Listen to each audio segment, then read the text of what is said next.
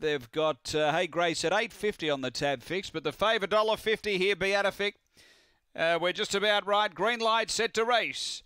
We're ready here at Gawler. It's race 7, third leg of the quadrella, $1.50 for Beatific. They're set.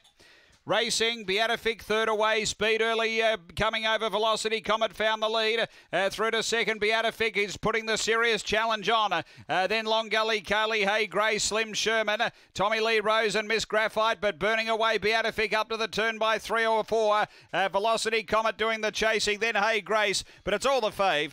Beatific goes on to win it by 3 or 4 lengths. Second Velocity Comet, third home, Long Gully, Carly I reckon, just from Hey Grace, but not much in that one. Then Slim Sherman, Tommy Lee Rose and Miss Graphite. The time here is 22.72 after race number 7 and 4, 3, 6 and 8. Number 4 the winner. Beatific for Troy Murray. Able to boot through, eventually get to the lead and stretch on for a nice win. 5 1/4 that margin in the end. Second going to 3 Velocity Comet for Kim Johnston.